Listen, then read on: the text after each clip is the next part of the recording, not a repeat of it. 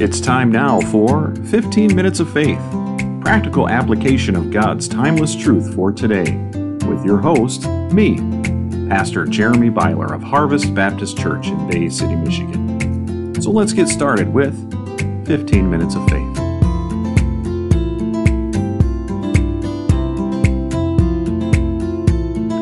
Ministry at Work, Lesson 2, Taking a Stand in the Right Way. Thank you so much for joining us here today. This is 15 Minutes of Faith, and I am your host, Pastor Jeremy Byler of Harvest Baptist Church in Bay City, Michigan. And we're continuing on with our lessons in Daniel entitled Ministry at Work, Finding Your Purpose and Influencing the World for Christ, one opportunity at a time. Last week was kind of an introductory episode as we looked at the position Daniel was in and how he was taken away from his home country as a young man, as maybe even a teenager, and brought to a place, an unfamiliar situation. And we see that no sooner is he brought over to Babylon, he is forced to make a decision. And the decision is, will or will he not take a stand? And that's what we see in Daniel chapter 1, verse 8. We see him taking a stand the right way, where it says, "But Daniel purposed in his heart that he would not defile himself with the portion of the king's meat, nor with the wine which he drank. Therefore he requested of the prince of the eunuchs that he might not defile himself." That's what we're looking at here. Daniel is faced with the decision, and we can see that there are some principles we can apply to our lives as well. Being part of being a Christian in the workplace, sometimes we have to take a stand. And I know in the day and age in which we live right now, there's a lot of people taking a lot of stands against a lot of different things. So I figured this would be appropriate and something we can look at as well. There are many contrary things happening in society, many divisive things happening in the world in which we live. And us as Christians, we need to really take a look at those through a biblical lens and really try to find our place. In order to do what we need to do as being lights shining in the darkness and advancing the cause of Christ. And that's what we need to really realize and think about. I'm not going to tell you where to stand and which side you should stand on. There's more than enough people doing that these days, especially on the radio or on podcasts or social media. But I will give you some tips in regards to how to stand and an appropriate way to do that. And we see that all through the book of Daniel, is that really, they're not some blazing forerunners going in there taking charge and causing ruckus and stirring up trouble. No, they're just people that followed God and just allowed God to take care of them. And that's one of the first things we need to realize, is that God is in control. God has his hands over everything.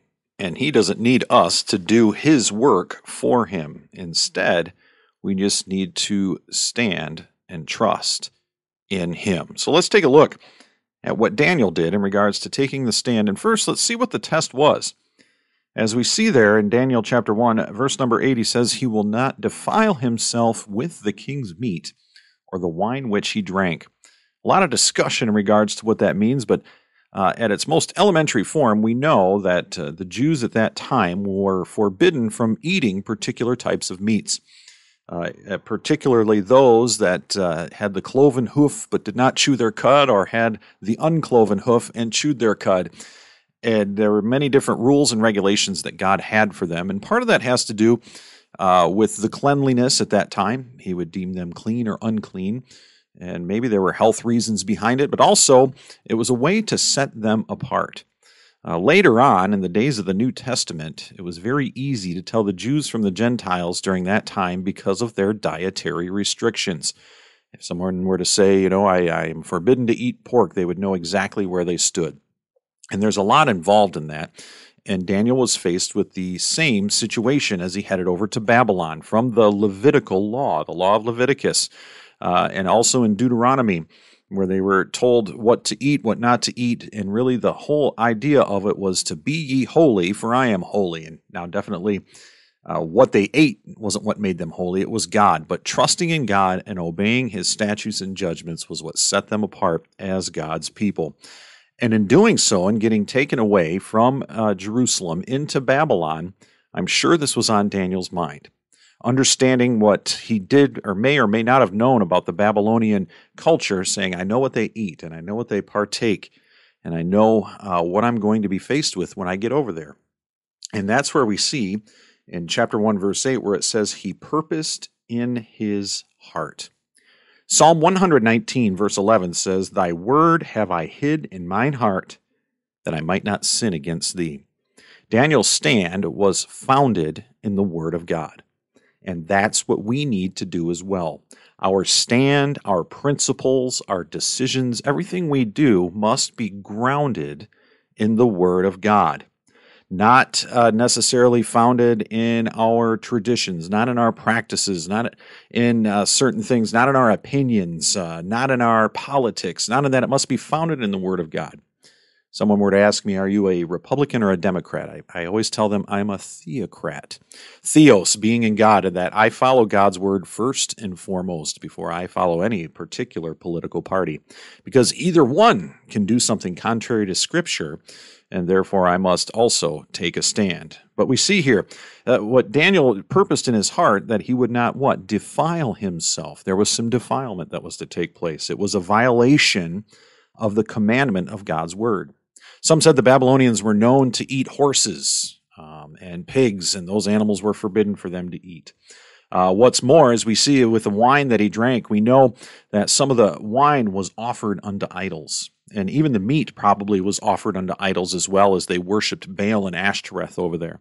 So the idea of him eating and partaking of food or drink that was offered unto idols would be him acknowledging or at least giving accreditation to that false god that they worshipped, and would show that he would be taking a part of that.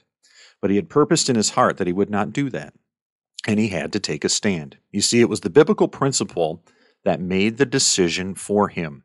And that's what's important, is when we come to a situation where we find ourselves forced to make a difficult decision, we can always go to the Word of God.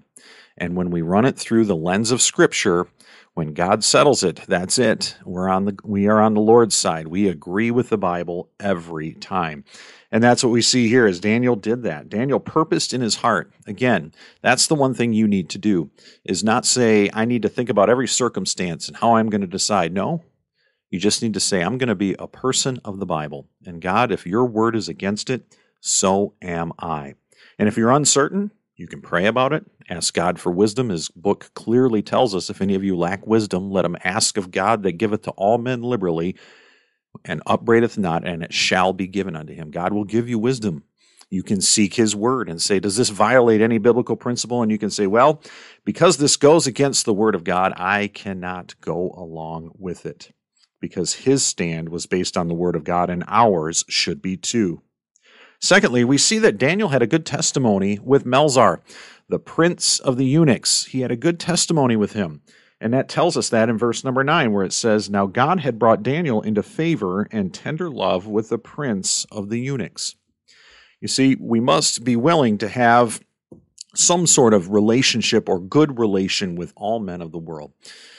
And, some will take that as compromise. Now, again, here's the key.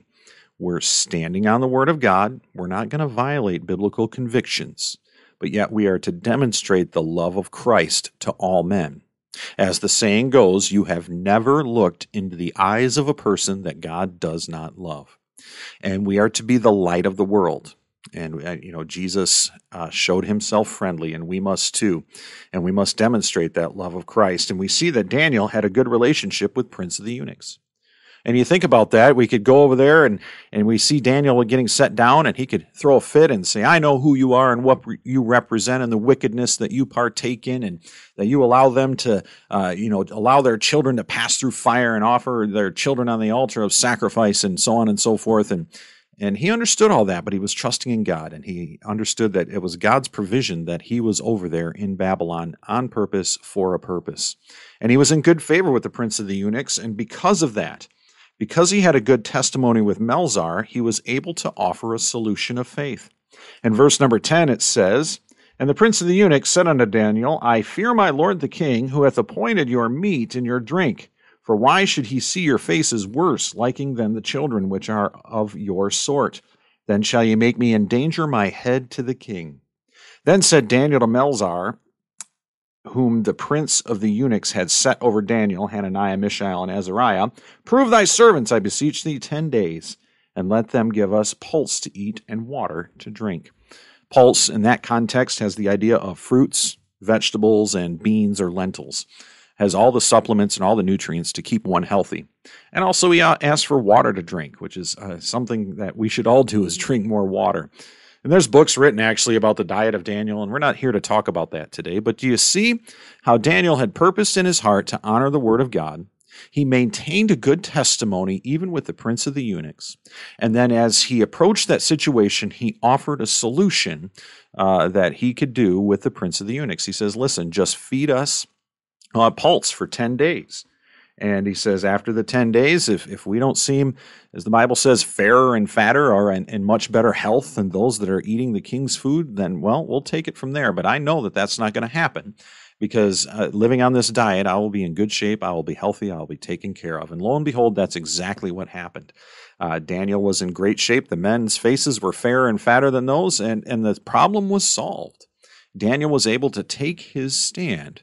And he did it in a wonderful way, and he did it and he maintained favor with those around him, which is going to be important. Remember, Daniel was a man of influence, and he is on a path of influence in the land of Babylon in a wonderful way. His influence would start actually right there with the prince of the eunuchs, and it would go to Nebuchadnezzar, it would go to King Darius, it would go to all the way to King Cyrus. King Cyrus was the one who made the decree to allow the Israelites to leave Babylon and go back to Israel. And many believe Daniel had his hand in that because of his influence. And yet Daniel was a man of conviction, and Daniel was a man who could take a stand. So that's my challenge to you today, Christian, as we face a society that is very anti-biblical, a society that's trying to erase God from the pages of history and so on and so forth, but yet we are called to shine as lights in the darkness. So here's the thing. Here are the keys to you when you are preparing to take your stand. Purpose before time that you will be a person of the word, that you will hide God's word in your heart and not sin against him. Make sure your stand is based on the word. Be willing to communicate. See every opportunity when you talk about your biblical convictions as an opportunity to share the gospel of Jesus Christ. Somebody may say, well, why do you believe that way? Why do you follow the Bible? What does it mean to follow the Bible? You never know what opportunities may arise when you do things in a Christ-like manner with a Christ-like spirit. Also, be ready for consequences. You know, Daniel took that stand and he made that proposition to the prince of the eunuchs, simply trusting in God. Later on, we'll see that Daniel and Shadrach, Meshach, and Abednego will be faced again with an opportunity to take a stand, and there will be greater consequences than just partaking of the king's meat. But that's another lesson for another day. But you also might want to consider the consequences. And now I'm not saying consider them as to whether you will or will not stand on the word of God, but you need to know really what you're signing up for and stepping into and saying, you know what, I'm going to trust in God. I'm going to follow along with the word of God regardless. But just kind of think about that. And then also continue to walk by faith and guard your testimony. You may be thinking you're taking a wonderful stand in the word of God, and you may be thinking you're doing the Lord's work, but if you are blazing your testimony in the meantime, you are actually doing more damage for the cause of Christ than you are good. Remember, the wrath of man worketh not the righteousness of God. Think about that verse. Meditate on it. Put it in your heart as you go to social media and you want to just rip into somebody that has maybe a different opinion than you on a particular subject. Or you really just want to let them have it. And just really put them in their place. No, sometimes you're better off not doing that. And that's not really taking a stand anyways. That's more or less just stirring the pot and causing more trouble. So I hope this was an encouragement to you today. And as you go to your workplace, you may be forced to take a stand. Just keep trusting in the Lord. Hide his word in your heart and trust in him, and he will take you every step of the way. He took care of Daniel. He'll take care of you. So I hope this was an encouragement to you today, and I hope it was a blessing, and I hope you keep joining us for our lessons in Ministry at Work in the life of Daniel. But until next time, stay faithful.